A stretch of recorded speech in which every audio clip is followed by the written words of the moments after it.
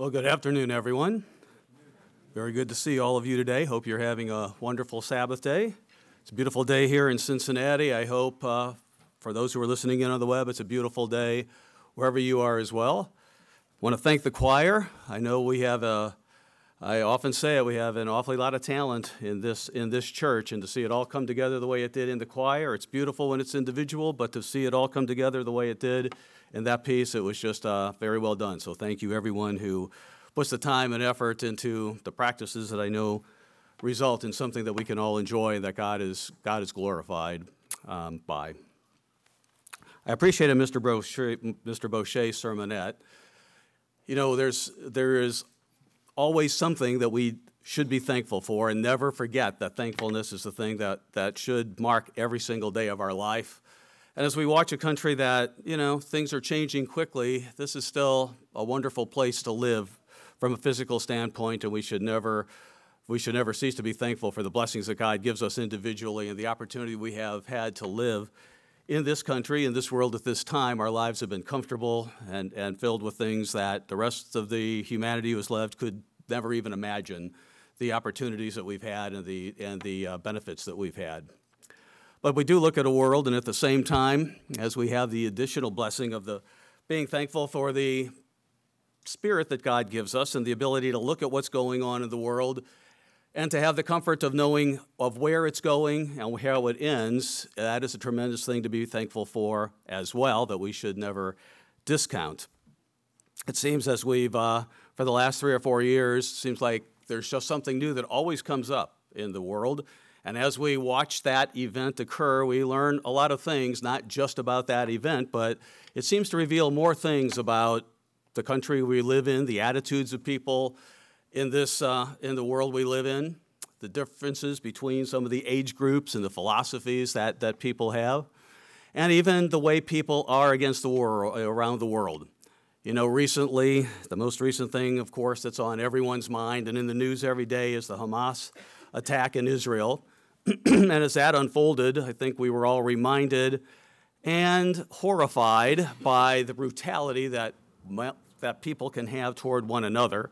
We're reminded of terrorist attacks from the past that seem to just have faded away. But to see the brutality and the unfeeling nature of people who would be able to just go in and do the things that were done in Israel was an eye-opener, you know, to the world. They reacted in surprise, horror. We were reminded of how terrible things can be. And we were reminded maybe of things in the Bible as well, as we look back to where terror began and remember as we heard the president or prime minister, whatever his title is, of Israel say they must be eradicated. We must eradicate Hamas from the earth. Remembering that God said that about a group of people as well, where terrorism began, because it is a terrible thing and it's an awful thing to have in the earth. And what we saw on October 7th and the 6 weeks since has been a terrible thing to see. It's only going to get worse between now and the return of Jesus Christ. But the other things that we've seen unveil as a result of that attack have probably been eye-opening as well. I think it has been a surprise to many people in this country to see how some of the college-age students have reacted to it, to see the protests that were pro-Palestinian and pro-Hamas as opposed to pro-Israel, to see the anger and to see people demonstrating against Israel and actually championing the regime that was over there at Hamas.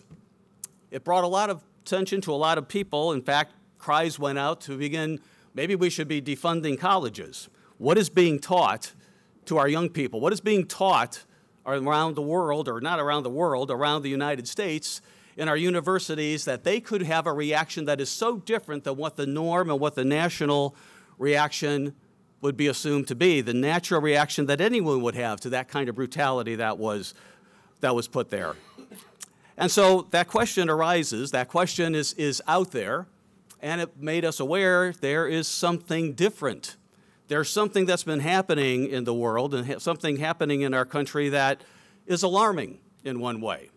It's not the first alarming thing we've seen as we've watched the world descend into a sense of depravity that we never could have imagined 10 years ago, that we would see people parading around in transgender outfits and all these other things that they parade in, that we would see abortion become actually a thing to be championed and a thing to be proud about and flaunt it. And you hear stories about how abortions in the last year have gone up because people just want to have one. It's a right we have. What is going on? Where's the mindset? There's a different worldview among many people in America today, and everyone who lives in this country sees it. There's been more division. We've seen things go on with violence that has just not been the type of violence we've seen before. We've seen group looting go on in ways that was never before seen in America, and there's nothing that seems to be able to be done about it. Around the world, European nations are experiencing the same thing. Years of migration and immigration and allowing people to come in, and seeing hundreds of thousands of people parading on their streets against Israel and for terrorism, in effect, has rattled governments, has rattled people, and they find themselves saying, what have we done? But it can't be undone. Here in this country, governments and people are wondering, what have we done? We have an open border where all sorts of people have paraded in over the last 2-3 years. And as we see the stark reality of what can happen, what is going on? And so we live in a world that has a different set of views than we have today. It's different than it's ever been before. And the gulf between one view of the world and another view of the world widens and just keeps growing. That's the world we live in. If we bring it down, just not at the college level, because it's adults who buy into some of this stuff as well and champion these brand new depraved morals and ideologies that people have. We see at the same time, we read stories that are kind of hard to understand, that even at the elementary school level, things are being taught to children that would make us blush if those things were read to us, or if we picked up a book from the library and read the things that are now being touted to children in some areas, not in all areas. But we have a group of people and teachers who feel that it's no longer enough to just teach reading and writing and arithmetic, but here's what I think. Here's how my lifestyle is. You should be accepting that lifestyle as well. You should be experimenting in this. You should try all things. You should not be limited to any sorts of morality. You should just do whatever you want to do and explain or experiment with anything. It will destroy children's minds. It will destroy. And as we send our children off to school, it is incumbent on parents to know the teachers that they have, because not every teacher is doing this, but you don't know which ones are. And once it's done, and once it's planted in a young mind, it can't be undone. But we can guard against it, because as we go into a world that is so different, it becomes very important that we guard our hearts and that we guard our children's hearts as well. Let's turn over to Isaiah 3. We live in a world where people are just, they just flaunt. They just flaunt whatever it is that they have to do, and the rest of us sit by and watch it on TV, watch it on entertainment, if there's even any TV shows that you watch anymore or that our children watch. It's just a different world where it is just being pushed on us all the time. And Isaiah, let's begin with chapter 1. I might have said chapter 3. We'll go there in a minute. Isaiah 1 and verse 4. It says, "Alas, sinful nation," as God talks to his physical people, "alas, sinful nation, a people laden with iniquity." It's always been true, but today, boy, laden with iniquity for sure. A people laden with iniquity, a brood of evildoers, children who are corrupters. They have forsaken the eternal. They've provoked to anger the Holy One of Israel. They have turned away backward. In Isaiah 3, God lays it out in pretty bold language, pretty direct language, when he talks about even the looks on the faces, the people that they do. They're ashamed. For a while it was hidden. Now it's all out in the open for us all to see, and they don't care. Verse 9 of chapter 3, the look on their countenance witnesses against them. They declare their sin as Sodom. They don't hide it. It's there in living color. Woe to their soul, for they have brought evil upon themselves. And indeed, we live in that time. Not every single state, not every single school system, not every single university, but enough that are rattling the cages of where this is going. We turn over to Hosea, a few books forward.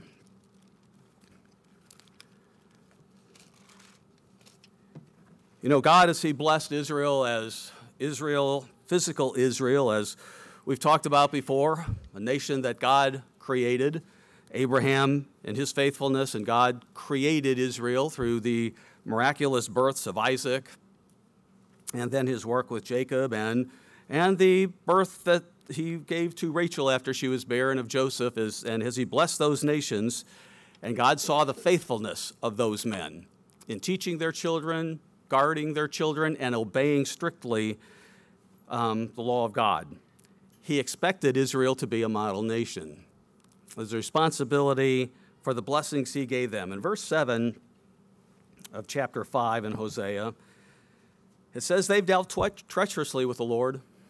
He gave them everything, every blessing that we could possibly want, as you and I have experienced in our lifetimes, but they've dealt treacherously with the Lord. They've begotten pagan children. They didn't keep up their end of the bargain. God said, I'll bless you. From one man, Abraham, nations, millions and millions, as many as the sands of the sea. But train them, teach them my way, and be a witness and example to the world around of the goodness of God's way of life. Teach them by your example, that when they look at you and they say, here's a nation that is so blessed, kind of like Queen Sheba when she went to visit Solomon and said, your God is great. Look what he has given to you. The wisdom that you have, Solomon, the riches he's provided for you. That's what God wanted Israel to be. They didn't do it. They allowed themselves to be drawn in by foreign gods, foreign ideologies. They allowed themselves to be taken astray and away from God, who has blessed. But then the more he blessed, it seems the more they just started looking the other way.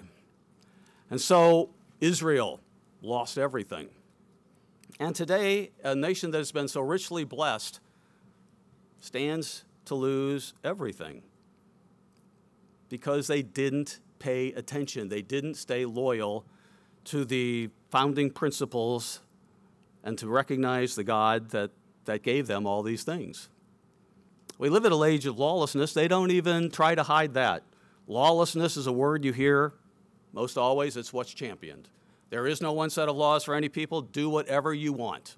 And so we live, and we see that abounding in the world around us. Do whatever you want. No one's going to stop you. And God said, because lawlessness abounds, or Christ said in Matthew 24, because lawlessness abounds, because it's all around us, we see it, we hear about it, we witness it. If we go to work, we might see that lawlessness being flaunted before us. As we watch TV, we see it happening. Because lawlessness abounds, the love of many will wax cold. He's talking about the love you and I should have for God's way of life. That love, if we just get enamored by the world, if we're not watching what's going on, if we just stay just a little bit above what the world is doing, if we're not championing same-sex marriages, if we're not putting on drag shows and we're talking about those and not allowing our children to go to them, and just not just staying above what the world is, but we need to be people who are living by God's law. And the difference between us and the world, and even the world's religions, will be growing more and more pronounced and distinct for everyone to see. We live in a time where we hear about the worldview, or the word worldview, often. The worldview in the world today, far different than it was 5 years ago. Now, we use that word, and it seems to be one of the words that is touted about in newscasts. Some churches talk about worldview. We talk about worldview and having a biblical worldview and what that means. Some might not know what a worldview is, but let's just define it here so we know what it is. Merriam-Webster dictionary says it's a comprehensive conception or apprehension of the world from a specific standpoint. A lot of nice words. Let's boil it down to what it is. I've adapted this from a definition that I saw on the internet. It says, everyone has a worldview. It's the decision-making filter you use to guide every choice you make. It represents your understanding of life, beliefs, values, and opportunities. There are many different worldviews in the world: secular humanism, modern mysticism, Marxism, Maoism, both of which are growing in popularity, syncretism, and a biblical worldview, among many others. Now, if any of those terms are new to you, you can go on and go to ucg.org. You can type in humanism, mysticism, and find some articles and information on that, or just go to the internet and look those up, and you will begin to see, as you read through some of those worldviews, some of the reasons that we have what we have in America today. As they've taken polls among people, a recent one by the University of Arizona talked about that of the biblical worldview, even as the world defines it, which is different than the way you and I would define a biblical worldview, only 3% of America live by more than just believing that Jesus Christ died for our sins. Only 3% of that will do more than just believe the Bible is true, Jesus Christ died for our sins. It's a very small number. Even the churches of the world that talk about biblical worldview, they more have a synchronistic worldview. They're more than willing to adapt the ideologies of the world around into their practices. So we see churches that accept same-sex marriages. Must be okay. That's not a biblical worldview. We see them accept other things that the world has done. We see political parties, political figures that we might think are very conservative, but they're more than willing to accept abortion, even though the Bible is completely against abortion. Now, from time to time, the church, we get letters saying that you have a so-and-so political party worldview. The answer is no, we do not. We live, we teach a biblical worldview by every word of God, and that is different than every other church and every other ideology out there. And it's something that we do, something we practice, something we live, and something we need to be teaching and making sure our young people understand what the promises of God are, that they are called, that there are things that we need to do, and if we don't do them, like the churches of the world cave, we would cave too. The pressure will become more and more pronounced as time goes on, and we need to be people who understand and practice, and our worldview needs to be exactly what God's worldview is. As we look at society, as we watch what we do, as we watch what we are willing to do and accept and allow into our minds, look at it through the lens the way God looks at it. You know, if you look at the college age, and I'll just pick on the college age children since universities are a topic, among even some people who call themselves liberal have realized something has gone on in our universities, that things are different. They see things totally different, and they actually hate, I'll use the word hate, the country they live in. Even though they've enjoyed blessings that no other country really has in the same manner, they hate the country. And somewhere along the line, they've been taught, and their worldview has been changed. Lawlessness abounds. Things get put into heads, and they haven't been perhaps raised to understand exactly what is good and what is right and what is wrong and what is evil. Their worldview should have been set by their parents, and had it been, maybe we wouldn't be seeing some of the demonstrations that we see today and some of the things that may cause some concern. There was a book recently written by George Barna. You've probably heard his name. He takes a lot of polls among the Christian churches of the world, and the name of the book is Raising Spiritual Champions. And he was talking about developing a worldview, a biblical worldview in children because of the dangerous world that we live in. He made, I haven't gotten through the entire book, but early on he made quite an interesting statement. He said that our children's worldviews begin as early as 15 to 18 months of age and extend until they're 13 years of age. And by the time they reach 13, their worldview is established.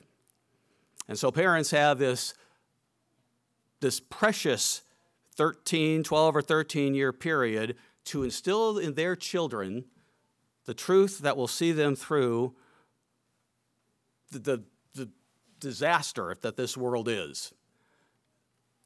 We have an opportunity with our young people to instill that worldview. Barna makes the comment that once you get past 13, it's difficult to change a child's worldview. Shows you the value, the intense value of who is teaching your children. What are they hearing? Are they learning about God at the same time they're learning about whatever else they learn? Do they understand? And will, at the age of 13, will they be grounded with the armor of God? Will their waists be girded with the belt of truth? Will they have the sword of the truth of God, and could they say, this is truth. I'm not buying anything that you say? Will they be able to hate evil? Will they know to hate evil? Will they be able to discern right from wrong? There's a time that we have to do that as children. And we have a responsibility to do that as well. Let's go to the last book in the Old Testament, book of Malachi.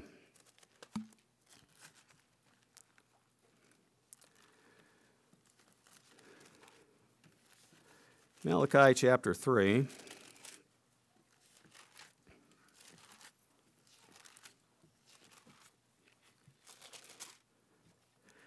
And, nope, it's not chapter 2, or not chapter 3, it's chapter 2. Malachi 2, verse 15. The verses leading up to this, God is talking about marriage. Husband and wife supposed to be one, united. Husband, father doing what he's supposed to do. Mother, wife doing what she's supposed to do. United in purpose, united in mission. They've been given children by God. There's a responsibility that is there when he blesses us with children. In verse 15, God says, but did he not make them, husband and wife, one, having a remnant of the Spirit? And why one? He seeks godly offspring. Therefore take heed to your spirit, and let none deal treacherously with the wife of his youth. You be one, is what he said, husband and wife. You be one just like Jesus Christ and God the Father are one. You be one just like we're supposed to be one with God the Father and Jesus Christ and with each other. You have the same purpose. You have the same mission. You have the same ideas and goals for your children that God has given you, and there's a responsibility when we're baptized and we have children. You raise them the way God said. Equip them, arm them. Let them know they are called by God. Let them know they are children of promise. Let them know they do have a future, and let them know and teach them daily what it is they need to do, because if we don't do it, someone else will do the teaching, and if we fail in doing that, we will fail God and we will fail them, and they will be people who cave in to the world and go through some tough, tough times. It's incumbent on us to do that. Life won't be easy going forward. The gulf, as I say, between what we believe and what the world believes, what Christians in the world believe and what we believe, will be completely just growing wider and wider. Our children and you and me need to know that. We need to be practicing it. We need to be rehearsing it every day, and we need to be instilling it in our minds and in the minds of our children. You don't need to turn to Proverbs 22 and verse 6. You know what it says. It says, raise up a child in the way he should go, and when he is old, he will not depart from it. You remember when Jesus Christ, one of the few accounts that we have of Jesus Christ as he was growing up, when they were leaving Jerusalem at Passover, remember Christ was 12 years old. 12 years old, and where was he? His mother and father didn't know where he was, but there he was, speaking with the elders, talking about the things of God. He was the Son of God. He was filled with God's Spirit, but by the age of 13, his worldview and what he was and who he was well established in his mind, as it was from the beginning. By 13, we need to be, working with our children. Again, we'll turn to Ephesians 6 in a little bit, but Ephesians 6 verse 4 says, bring your children up in the training and admonition of the Lord. And the word training there in Ephesians 6:4 is that Greek word paideia. I've spoken about paideia before, the intense training program that the Greeks put through their children through to teach them and educate them so they would grow up to be effective and very valuable leaders in their society. Bring them up in the training and admonition of the Lord. If we do it, if we love our children, if we love each other, we will do that. Let me give you an example of a very powerful example of instilling a worldview in your children. October 7th, a group of Hamas terrorists entered Israel, and they sabotaged a community. They brutally killed. They raped, they beheaded, they left everything, nothing that could be imagined did they not do, and they felt completely justified in doing that. You haven't heard any remorse come out of the Hamas or even the Palestinian groups over there. Because, why? Because from the very early age, in some Islamic homes, they are taught to hate the Jews. It is instilled in them from the beginning. You hate them. Our mission is to eradicate Jews from the face of the earth. Now, Iran will say that extends to America and Britain. You've seen the things, death to Israel, death to America. Our mission is eradicate them. They are not worth life, and when we kill them, we honor our God, their God, Allah. That's what they're taught. And so when they go in and they do whatever it is they do in such a brutal fashion, they're thinking they're totally justified. That's how they worship their God. It's an evil worldview that's been instilled in them, but it is one that they carry with them, and they're willing to die, if necessary, in the process, because even when they grow old, that doesn't depart from them. As I was watching, some news programs and some things on YouTube, as many people weigh in on what's happening, and it's the ideology that we can't seem to really grasp in America because none of us have been raised that way. I don't know anyone who was raised with just learn to hate them. And it is okay if you kill them. It is okay if you torture them. It's okay what you do with them. We don't know anyone like that. So it's a hard concept for us in America to understand. But I was watching a video of a Palestinian woman, and she wasn't a young woman. She was past middle age. And she was quite demonstrative in what she was saying and justifying what went on October 7th. She was talking about the Islam position, if you will, and she said, what our young men did is exactly what Allah would have us do. You don't understand that when we go in and when we conquer people, they become our slaves, and we can do whatever we want to them. I watched the video 2 or 3 times. Her face was quite clear as she was justifying. We can do whatever we want to them. That's our mission. A powerful worldview. It's there.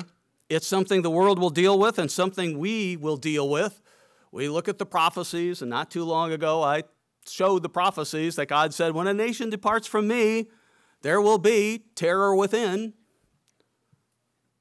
And Christ was pretty clear that he said the Great Tribulation will see things in it that has never been seen in the world before. It's hard to imagine what more could happen when you read of the accounts of the Assyrians and what they did to people they conquer, or when you see the brutality of mankind to mankind, how it could be any worse. But God says it will be, because the spirit that drives it is far different than the spirit that drives you and me. Let's turn to John 16 for just a minute to emphasize the point of offering a false god service when they kill people. Christ said that in John 16, verse 2. As he was talking to his disciples, he said, they'll put you out of the synagogues. Yes, the time is coming that whoever kills you will think that he offers God service. We see that in a different part of the world. Now, there are positive worldviews that have been established as well, biblical worldviews. We could speak of people like Abraham. He taught Isaac an awesome biblical worldview. He taught Isaac who God is. You do whatever God says. He is good. He is right. Everything that God asks you to do is for your own benefit. Throughout life, he did that. Even Genesis 26, verse 5, God said, I know Abraham. He will direct his children to follow me. And he did. So when Isaac was a young man and he was brought out by Abraham, and God had said, sacrifice Isaac. Isaac didn't rebel. Isaac didn't fight. He had an established worldview. Whatever God says, I do. Whatever God says, and whatever my father Abraham, who has shown me through his life and through his example, whatever God says, I will do. God said, now I know. Here's a man who taught his child well. We can look at Jacob. Jacob, who had a not so great beginning in his young age. And then he had to run off to his uncle Laban's house. But while he was there, he learned and remembered what he had been taught while he was a child. He was taught the way of God, and he lived that way. And as he grew old, God worked with him. And we see what God did to actually change his name to Israel, one who overcomes. He became a different person, because even if your worldview isn't established by 13, or a different worldview is, with God's Spirit, worldviews can be changed. Barna is wrong in what he says, because he discounts the power of God's Spirit, the real God's Spirit, that you and I know what God's Holy Spirit is, and not just what the world says it is and what you must do to receive the Holy Spirit. We understand. It's understanding and acknowledging our past way of life is absolutely wrong and contrary to everything that God would have us do. We learn repentance is not just a little short prayer we say, but it is a heartfelt, deep commitment to turning toward God and away from self and allowing self and asking God to bury self, and then being immersed, picturing that death and having hands laid on so God's Spirit, which has been with us, can be in us and direct us. But Jacob had children, and he had Joseph. And Joseph also was a child. When you look at what he was doing when he was younger, you might say, well, He was his dad's favorite, and he might have been a little, spoiled, if you will, by the things that he said and how he reacted to his brothers and how they reacted to him. But Jacob instilled a biblical worldview in Joseph. So when he was sold into Egypt, where he could do whatever he wanted, what did he do when he was faced with Potiphar's wife temptation? No, I won't do it. I won't sin against God. What was instilled in him in youth, he didn't depart from it. Jacob did a very good job with Joseph. We need to do very good jobs with ourselves and with our children, and we need to be very cognizant of how we need to do that to arm them with the armor of God so that they can stand against the wiles of the devil, against the evil of this age. I'm going to read a couple of things here. I mentioned some of the worldviews that are out there. And one of them is Marxism. That seems to be making its way through some of the population. Maoism is one of them as well. And then we remember Mao Zedong in China, what went on there with their Cultural Revolution. And there was an interview that was done with a lady who lived during the Chinese Cultural Revolution. Her name is Xi Van Fleet. She wrote a book called Mao's America, A Survivor's Warning. And recently she was interviewed, and the video is online if you say Mao's America. And it's about the dark parallels of China's Cultural Revolution and today's America.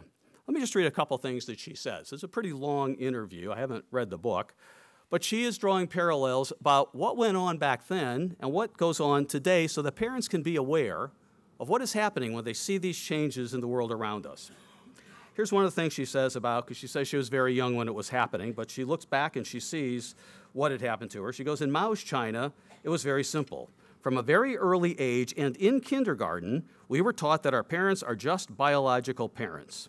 Our real parents are the party and Chairman Mao. If there's a conflict choosing between your own parents or the party, you should always, always choose the party. So as we see some of the things going on in the world today, and in some states, we see, well, if your son wants to be a woman and you say no, you know what? We want the right to take him away from you and do what he wants to do. We see some teachers in some areas doing that thing and imposing on them what it is that they want your children to believe, and the state sometimes, and in times past, in other histories, including in Nazi Germany, take over the children, because if you control the children, you control the future. And so as we look around us and we talk about instilling a biblical worldview, not knowing exactly what our children are hearing at school, or even if we do homeschooling, which is great, not knowing exactly what they're watching on TV or hearing on the internet or their other friends, even friends in the church, may be saying, it is so, so important today be instilling that biblical worldview, be instilling in them the truth of God so that they know the difference between right and wrong. She went on to say, she goes, always choose the party. She goes, that's basically what the Red Guards did. Many of them denounced their parents. Many of them reported their parents, and that ended up with their parents being executed. Here in school, especially today, you're supposed to go to trusted adults, not your parents. They didn't say that in the party, but it is very similar. They want to cut the ties between parents and children. Why? That's how you control them and the future. Very true. Very true. As the Red Guards turned in their parents, as they saw that beginning to happen, we might think of what Christ said. Those who turn you in, your children, your friends, those who betray you, a time that's coming. Another thing she said is in the news back before. We don't hear it so much today, still going on, I guess. She goes, another thing that's striking is the hostility towards accurate accounts of history. Yes, that is something that is done. In order to control children, you have to rewrite history. In China, history was totally rewritten. The history that I learned was absolute fiction. Even today, I still have to detox from the oldest junk they put in my mind. Those who control the present control the past. And when you control the past, you control the future. So within the last year or so, we've heard of American figures in history tear down that statue, rename that school. They were evil people. That's not good. We heard about the 1619 Project, which I have no idea exactly what the 1619 Project was going to teach children. I know it's been battled in many states and everything, and critical race theory and the whole 9 yards of what was going on. That is there. It's not dead, but that's kind of the world around us, and we need to be aware. So when we think of our children, just by them coming to church, just by them living in your house, there is something as the world moves on and seems to be fascinated by China in recent years and what goes on over there. But we have to realize and keep in our minds the world we live in is evil. Paul said that in Ephesians 5, verses 15 and 16. The days are evil. God doesn't mince words. And as we look at the world around us, we can't either. The days are evil. The world around us will seek to destroy family, will seek to destroy values. They will try to instill their own values in us and in our children. Our lives, our spiritual lives are in danger. Because lawlessness abounds, the love of many wax cold. Those whose love waxes cold, weren't living and have instilled in their minds and hearts the biblical worldview. You and I need to have that true biblical worldview in our minds. Let's go back to Proverbs 4 and written on our hearts. Proverbs 4.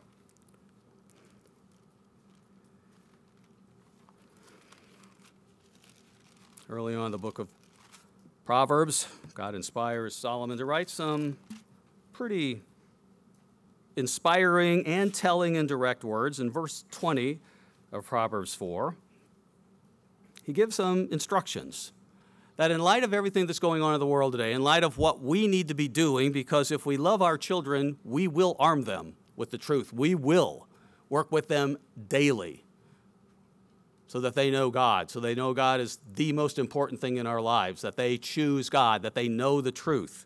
Proverbs 4, verse 20, my son, give attention to my words. Incline your ear to my sayings.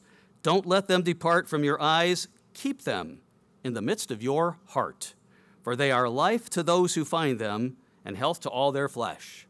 They are life.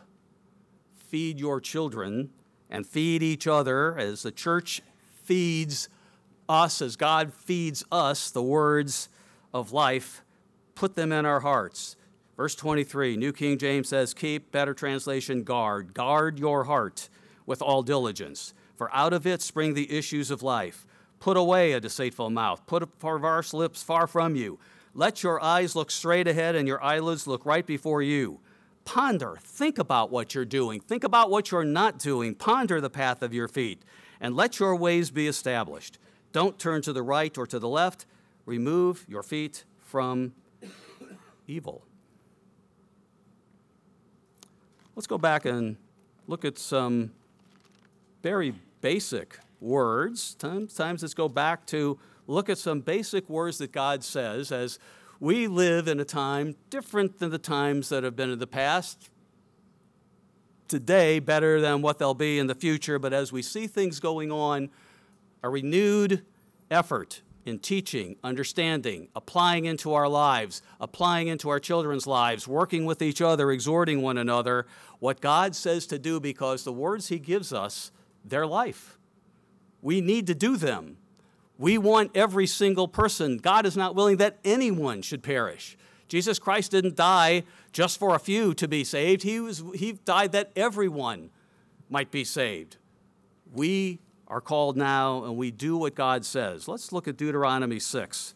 Foundational words, but let's look at them because they form the basis of a biblical worldview that you and I have. Different than what you'll read on the internet about the biblical worldview from other churches. This is God's biblical worldview. This is what gets taught exactly the way that God said. Deuteronomy 6, verse 1. This is the commandment, and these are the statutes and judgments which the eternal your God has commanded to teach you, that you may observe them in the land which you are crossing over to possess. We are at the doorsteps of crossing over to whatever that is. However many years that God has between now and the return of Jesus Christ, only He knows. But we see the time approaching. We see the day approaching, as it says in Hebrews 10:25, that you may observe them in the land which you are crossing over to possess, that you may fear the Lord your God, keep all His statutes and His commandment, which I command you, you and your son and your grandson, all the days of your life, and that your days may be prolonged. Oh, godly offspring, that you observe them, and your son, and your grandson. You teach them to your family. They are well known. They know who you are. They know who you obey. They know who God is. And they know what the standard for them is the Bible, because they have been taught that from an early age continually and an ongoing basis. Verse 3, therefore hear, O Israel, and be careful.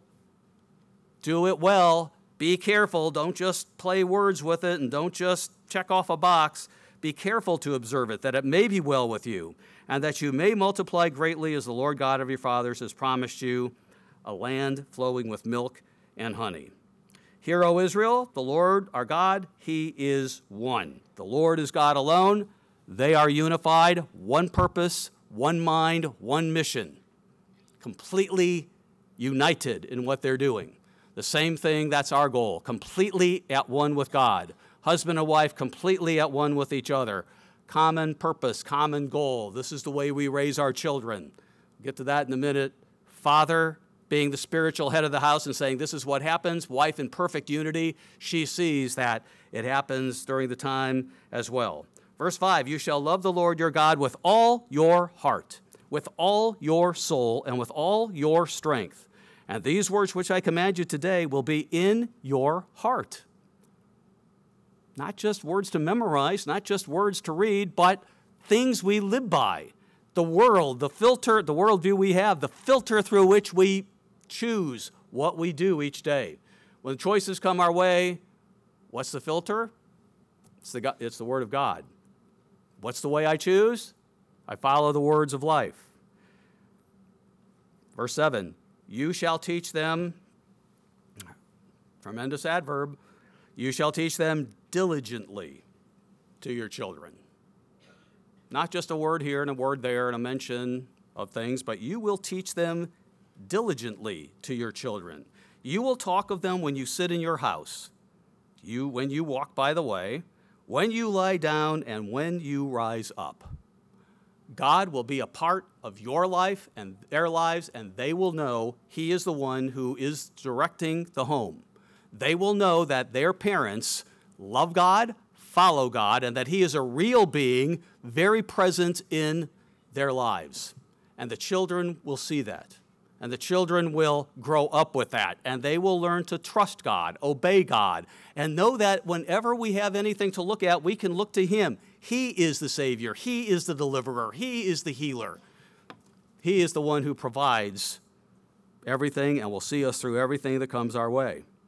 Verse 8, bind them as a sign on your hand. Do things the way God said. Whatever your hand finds to do it with your might. Do it with integrity. Do it honestly. Bind them as a sign on your hand and as frontlets, and they shall be as frontlets between your eyes. What you think about, it's the filter that God gives. Write them on the doorposts of your house and on your gates. Live it. When people come into your home and your relatives come into your home, they know the way of life you live. It's no secret. There's no one ashamed of it. This is what happens in this house. This is who we obey. Joshua said it well, as for me and my house, we will serve the Lord. Make sure your children know that, and that's what goes on in their lives. God repeats things, right? In Deuteronomy 11, he says some of the same things. Let's go on to Deuteronomy 11. And we'll pick it up in verse 1. I'm going to repeat some things, but it's okay to repeat it. God repeats it because he wants it in our minds. It's important to him and should be important to us. Verse 1, therefore you shall love the Lord your God and keep his charge, his statutes, his judgments, and his commandments always.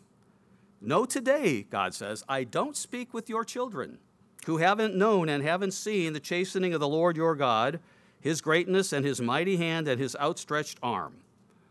You've seen it. You know what God has brought you to see. You know how God opened your minds. You see what God has worked in your life. They haven't seen it, but you do, and they will learn it from you.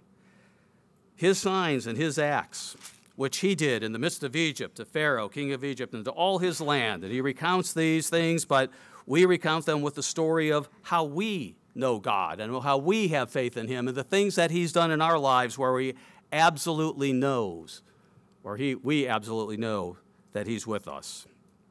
Verse 7, but your eyes have seen every great act of the eternal which he did. Therefore you shall keep every commandment which I command you today, that you may be strong and go in and possess the land which you cross over to possess. You want to be in God's kingdom? Do you want to be in the resurrection? Do you want to be part of the first fruits? God says what we need to do here. This is the worldview that needs to direct us and be in our minds, hearts, the decisions, the choices we make filtered through what he says. That you may be strong and go in and possess the land which you cross over to possess, and that you may prolong your days in the land which the Lord swore to give your fathers, to them and their descendants, a land flowing with milk and honey. Verse 13, it shall be that if you earnestly, so we have earnestly obey the commandments, diligently teach them to your children, carefully observe everything that God says, it shall be that if you earnestly obey my commandments, which I command you, to love the Lord your God and serve him with all your heart and with all your soul, I'll give you all the blessings of the land, the rain, the early rain, the latter grain. Take heed, verse 16, to yourselves, lest your heart be deceived, and you turn aside and serve other gods and worship them. That you don't get deceived, that you don't let go of God, that you continue to carefully, diligently, and earnestly follow God and allow him to mold us into who he wants us to be, weeding out all of the attitude problems, sins, faults, other weaknesses that he helps us to see. Don't turn aside and serve other gods and worship them. Verse 18, therefore you shall lay up these words of mine in your heart and your soul, and bind them as a sign on your hand. They shall be as frontlets between your eyes. And in verse 19, you shall teach them to your children, speaking of them when you sit in your house, when you walk by the way, when you lie down, when you rise up. Write them on the doorposts of your house and on your gates, that your days and the days of your children may be multiplied in the land which he swore to you, like the days of the heavens above the earth. For if, verse 22, if you carefully keep all these commandments which I command you to do, to walk in all his ways and to hold fast to him, God will conquer your enemies ahead of you. He will help you. He will, with his Holy Spirit, give you the power to overcome all those things that do so easily beset. And that could be our enemies. Biblical worldview, teach God's truth. Teach God's commandments. Write them in your heart and mind, because it isn't until you model them and they become part of your lives that your children will see that as well. They'll see the choices you make. They'll watch as you decide what to do, and they hear God as part of the mix in the conversation. Teach them. Teach them to obey God. Teach them that he is love. Teach him that he wants them to be. Teach them who they are. They are godly offspring. Remind yourself, These are the responsibilities I have. God gave me these blessings, and I need to fulfill what he has given me. Part of how we glorify him is to do the things that he wants us to do, and that our children, even when they were old, they may stray for a while, but when they are old, they won't depart from it. They won't depart from it. As we're teaching them to obey God, let's go to Isaiah 7. Teach them about evil. Teach them that the world around them may appear to be friendly, may appear to be good, and we don't hate people, but we do hate evil. Isaiah 7 and verse 14.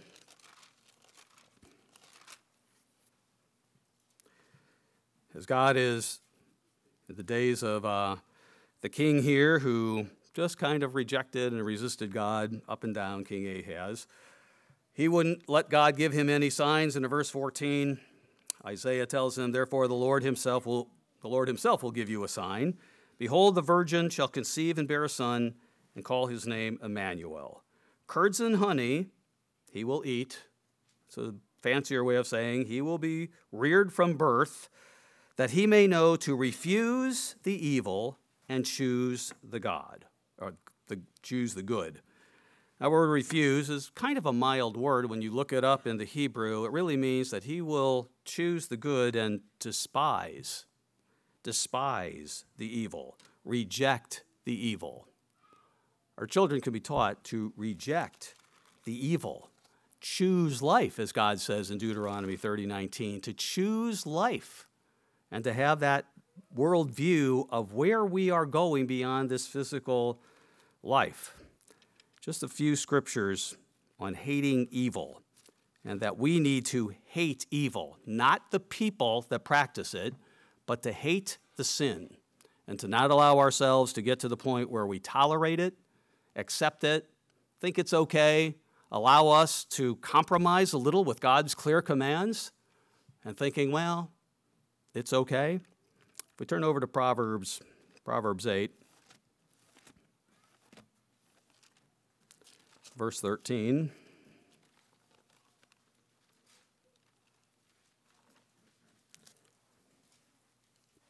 The fear of the Lord. We talked about the fear of the Lord, something that should be at the base of all of our minds and the foundation of our being. The fear of the Lord is to hate evil. The fear of the Lord is to hate evil.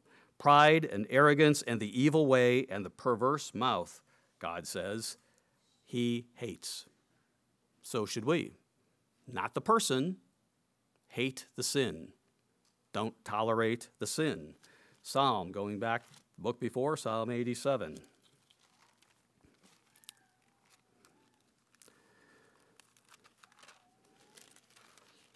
Psalm 87, verse 10.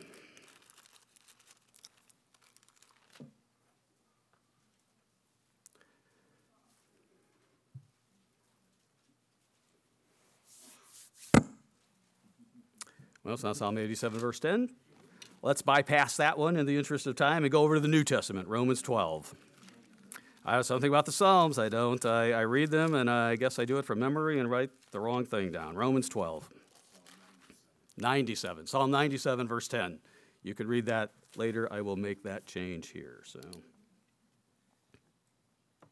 97:10. Okay, Romans 12, verse 9.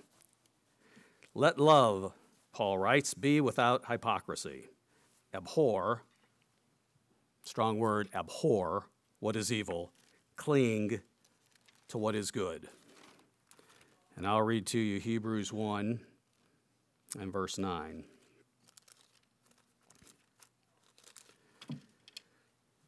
You have God speaking of Jesus Christ, you have loved righteousness and hated lawlessness.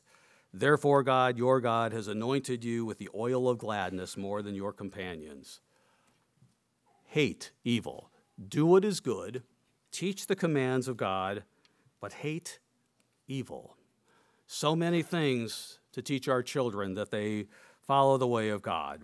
Let's go back here to Ephesians 6. I mentioned Ephesians 6 earlier. Ephesians 5 is quite a treatise on marriage and the relationship between husband and wife. God pictures it as a picture of the relationship between Jesus Christ and the church, the oneness that should be there, walking in unity, embracing the way of God. In Ephesians 6 and verse 4, he talks about children. In verse 4 he says, "Fathers, don't provoke your children to wrath." He doesn't say mothers there, but fathers. "Fathers, don't provoke your children to wrath, but bring them up in the training and admonition of the Lord." Why doesn't he mention mothers there? Well, if you read through Ephesians, and one day we'll have to do a sermon on the role of men and the role of women, and what it is that God has well, the roles they placed him in, it goes all the way back to the time of Adam and Eve. The man is the spiritual head of the house. He is to be setting the standard, and the wife is there to help him. She is there with the children every day. She follows his commands. They work together as they raise their children with unity of purpose, with unity of mission, with unity of how they will teach them and what they will teach them, hopefully even more so on a daily basis, every single day, about God going forward. Fathers, it's your responsibility. Men, it's our responsibility. God gave it to us. We have to be following him, knowing him, understanding it, and setting the example in our lives. No compromise, clear, right down the path, what God says, what you say, I will do. It needs to be our mission. If we go back to the very last book of the Old Testament, again, in Malachi, the very last 3 verses, God makes quite a statement as the last prophecy here and by Malachi is written. In verse 4 of Malachi 4, he says, remember the law of Moses, my servant, which I commanded him in Horeb for all Israel, with all the statutes and judgments. Behold, I will send you Elijah the prophet before the coming of the great and dreadful day of the Lord. Elijah was a prophet at the time when Israel had turned from God. King Ahab was in power. He had married the wicked queen Jezebel. And God sent Elijah, and his message was, turn back to God. Now in Luke, keep your finger there in Malachi, but in Luke, opening verses in the New Testament, we see God repeating this. In Luke 1,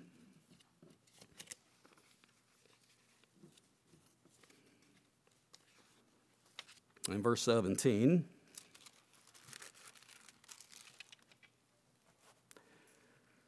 we see that Jesus, or not Jesus Christ, but John the Baptist, as he is being miraculously conceived and born, verse 17 of Luke 1, it says, he will go before Christ in the spirit and power of Elijah, turn the people back to God, to the Jewish nation that had departed from what God wanted them to do. He will go in the spirit and power of Elijah to turn the hearts of the fathers to the children and the disobedient to the wisdom of the just, to make ready a people prepared for the Lord.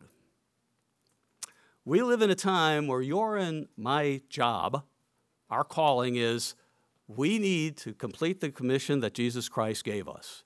We need to be preparing the way for Jesus Christ's return, which is whenever God intends it to be, a time that we can see more clearly as we go through events in the world and have revealed to us even attitudes and things that come out as a result of those things, that we can see where the world is headed. We need to be remembering the law of God. We need to be even more diligently than before applying it into our lives, and knowing that God is using us to prepare the way for his coming. We must not only tell the world the truth of God and send the warning message, we need to be giving it to ourselves and reminding ourselves there's a warning message that we need to be giving ourselves. The time is growing short. The time is now to be shoring up and doing the things that God wants us to do and intends for us to do. with ourselves, with each other, with the church, with the message that he gives to the world, and in what we do and how we raise and rear our children as we give them the gift of life through the things that we teach them. In verse 5, John the Baptist was there, but notice verse 5 says, before the coming of the great and dreadful day of the Lord. That's the times you and I live in. We all have a part in this. And verse 6, and he will turn. It's kind of dramatic verse, and in light of everything that's going on in the world today and how we see youth and people who have not been reared in anything of God, they've been allowed to do their own things, he will turn the hearts of the fathers to the children. Why do the hearts of the fathers have to be turned to the children? To give them the gift of life, to give them the gift of knowing God, to give them and make sure that in their homes and in their areas, God's way is being done. Not the biblical worldview of the churches in the world, the biblical worldview of God from the Bible, every word, directly and clearly as God says. The hearts of the fathers to the children, and the hearts of the children to their fathers, who will love them and thank them for the commitment that they give in teaching them the right way and showing them that the way of the world only leads to death. And even though there may be difficult times and choices that have to be made, you always choose God. It leads to life. The hearts of the fathers to the children, and the hearts of the children to their fathers, lest I come, God says, and strike the earth with a curse. Again, you look at the Hebrew word, unless I come and strike the earth with utter destruction. Huge responsibility God has called us to. He's given us His Spirit. He's given us every tool. He's given us His Word. We know what it is. We just need to do it. Are we up to the challenge?